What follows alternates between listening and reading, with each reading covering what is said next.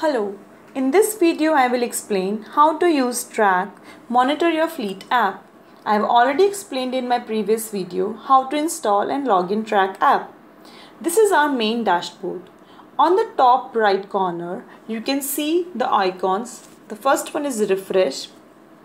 The vehicle information rows are not updating automatically to reduce the data usage. Therefore, you need to press the icon to get the latest vehicle info on dashboard. The next to it is switch views. This is to switch between alert page and vehicle dashboard. So now this is an alert message page. Here you can view all the alert messages received in time order with the latest on the top. Also, like SMS, you will receive the messages on the top bar of your Android mobile app, like you can see on my phone. Here is the message. So on clicking the message, you can locate the event location on map. To assign the alert settings, you have to log in from the website and visit user. Pop up and choose the alert to receive. So here you can change the view if you on the map. Let's say I'll click on satellite. Once you are done with this, go back to the main dashboard. So here the red rows depicts vehicle is at halt and the green rows depicts vehicle is moving. And the red dot after the name of the vehicle means device is not sending data. So each row contains information about the vehicle name, last seen date, time and nearest location. So upon clicking the vehicle row, following icons appear: map, I button, reports, message log, route mapper. So the first one is map. You can view the current location of the vehicle on map provided you have refreshed the info from the refresh icon on top. So here also you can change the view of the map, like I click on satellite. So click on back for the next option. It's I button. It provides extra information about the current status of the vehicle, includes sensor status, nearest geofence site, speed, idle time. And the next one is reports. Here you can view historical reporting for various events including stoppage, overspeed, city entry site entry exit, etc. If you click on result row, it will display the location on map. For example, you have to enter the from date and to date for the reporting time. So I want the report if my vehicle increases the stoppage more than 15 minutes and the vehicle increases the speed limit more than 55 km, I should get an report. So here in the event, you can see the stoppage. Okay, my vehicle has not increased the speed limit more than 55 km. That's good. So if I click on the first option, here you can see on 25th 4 2015 at 21:51 time, the stoppage occurred for 2 hours 29 minutes 50 seconds at Lakheri, Bundi, Rajasthan.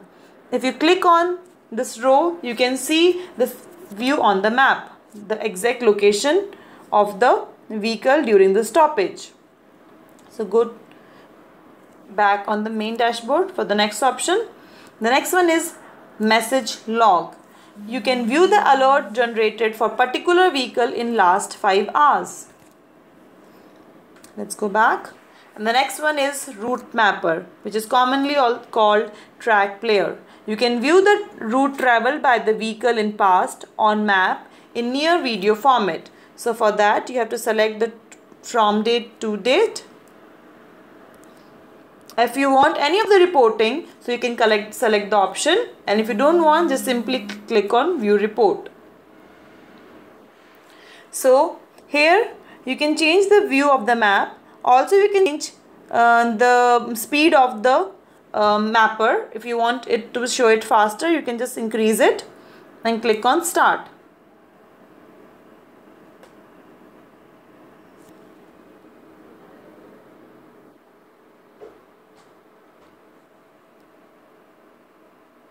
You can also pause it in between if you want to, and whenever you want to resume it, click on resume.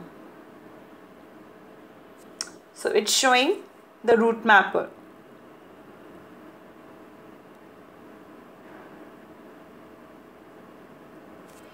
So once you're done, click on back. So now go to your phone option button and you can see there are a few options: kilometer summary, download, settings, logout, application version. So first one is kilometer summary. Get the distance traveled statistics of the fleet. The results are showed based on today, yesterday and month distance. So here's the example. Go back. And the next one is download. Update the app with the latest version from Google Play. The next one is settings. Here you can disable the notification. If you don't want any notification on your phone, just simply uncheck it.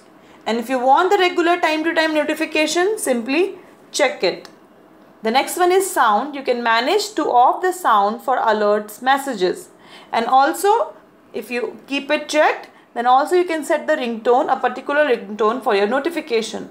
And the next one is vibrate. Similarly, you can make the phone vibrate with every message. So if you want it, you can just simply check it. If you don't want, you can uncheck the option. Next one is log out. If you want to log out from your application, simply click on yes. But I don't want to, so I click on no. And the next one is application version. It shows the application version, the current application you have downloaded. So keep looking for the new one on the Google Play and keep this application version ready if you have any problem to give to the IT support team. So the next one is search vehicle on the top. If you have a large fleet, you can filter the vehicle you want. Enter any part of the vehicle name in the text box. Let's say I want to enter. So I simply enter the few text and it will show me the whole vehicle name from this.